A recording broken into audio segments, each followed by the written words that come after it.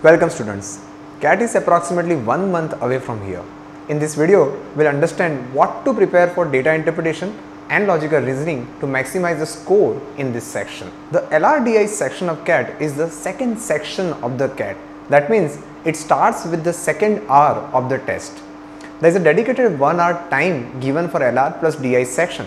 So there is no sectional boundary between LR or DI. Sets are generally spread randomly throughout the section. The 32 questions which are given to LRDI section are generally divided in sets of 4 questions each. Traditionally, we have observed that 4 sets are of DI and 4 sets are of LR with some exceptions in some of the cases. Let's start with understanding data interpretation as a subject. Well, there are primarily 4 types of questions under data interpretation. First, counting based questions. For example, among the data given, how many states have population more than 2 crore and literacy rate more than 75%.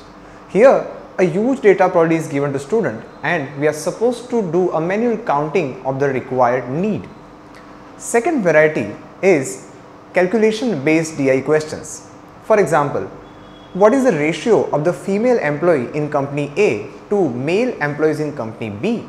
Here we are supposed to fetch data from the relevant sources and find percentage or ratio of the given data. Third is the logic based data interpretation questions. Now here, apart from data fetching and calculation, you are supposed to meet a simple need which is given as a condition.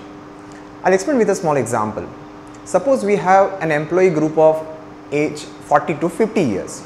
Then a further data says that average age of these employees is, let's say, 47 years. Now the question is, then what is the maximum number of employees who are more than 45 years old in this range, given the number of employees of the company? So here you need just more than calculation, understanding of the behavior of the data when a particular constraint is given. Fourth is data structure based DI sets. Now here data is either given in text format where you are supposed to arrange data in a particular understandable format so that you can solve it normally, or it is either some other format like football games or resource allocation in which you need to arrange that data in an understandable format to be able to solve it easily. These are little complicated sets which need more practice. So what should be the preparation plan for data interpretation in last 30 days? First thing, the basic one.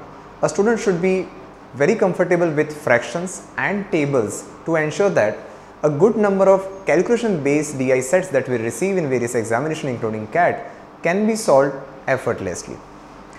Second thing, well, good variety of DI sets should be practiced on regular basis. By good variety, I mean, let's say bar chart, pie chart, tabular chart, caselets, some mixed charts, some different variety that can surprise a student, etc. should be part of the regular practice. Third thing is understanding of the fact that data interpretation question is a game of options.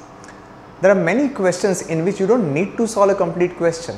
Sometimes options are so good that you can easily identify the right option because some options are not at all within an acceptable range.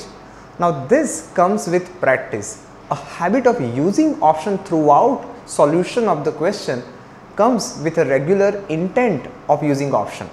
So when you are doing your regular practice, ensure that you experiment with the use of option on regular basis. Fourth, I believe it is needless to say that the practice is incomplete without putting a time constraint and forcing a need of selecting or rejecting sets. So apart from regular normal solving of DI sets, sometimes students should go for some DI sectionals in which there is a time limit. There is a need of rejecting some sets just to maximize the score you can get. This is a near CAT practice where you are supposed to take some decisions and then you are supposed to solve the sets you have chosen. Now let us talk about logical reasoning as well. Logical reasoning, well, since CAT has their habit of asking LR in a set format, that means most of the LR sets are of tabular arrangement based sets. That means you are given some data in a text format or paragraph format and you are supposed to create an understandable tabular format so that questions can be answered once the table is achieved. The typical challenge that is experienced while solving this kind of sets is the uncertainty that whether we'll be able to finish the table or not. These sets, they need investment of 5 to 8 minutes generally. That means selection of the right set, finishing the set without making a single mistake, absorbing each and every piece of information from the given data. This comes with practice. Well, these LR sets, they produce a weird challenge. Most of these sets, they have some investments at the beginning. So the set would like you to create the complete table so that you can solve the questions probably at a rate of 1 minute per question once you are done with the table. But the initial 5 to 10 minutes of time, that is little challenging, because first of all there is an uncertainty whether this set is of right difficulty level or not. Second, since there is the length, there are various data arrangement, so there is a scope of error as well. So here practice is needed the most. But student, here you need to understand that LR is not a knowledge, it's a skill. So there is a simple understandable method of arranging data that you can probably acquire by solving a couple of sets. But then what about accuracy? What about being able to reach the AND successfully every single time? What about increasing the speed? What about solving a set at probably 2/3 of the time? So once you start getting the sets right, don't stop there. Target the next level, that is more speed, more accuracy. A one more set in a whole section of LRDI would increase your percentile significantly. Just like data interpretation, here as well I would like to recommend that you should take some LR sectionals for practice purpose where there is a time limit, and probably sets are more than enough for the time given, so that you get to choose a set over another set. That would be the right practice. Overall, let's understand the fact that ultimately it is LR plus DI section.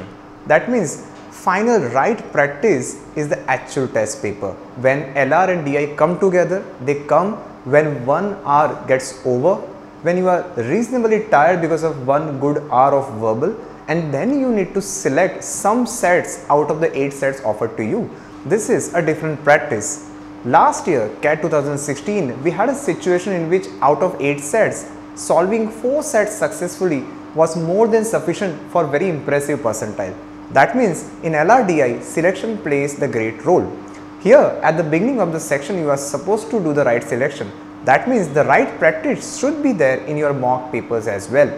So the right practice is ensuring that you write some mock CATs on a regular basis, in which you reach the DILR section at the regular time, that is the 61st minute, and then you experience the whole selecting LR or DI set over the not so impressive sets on a regular basis.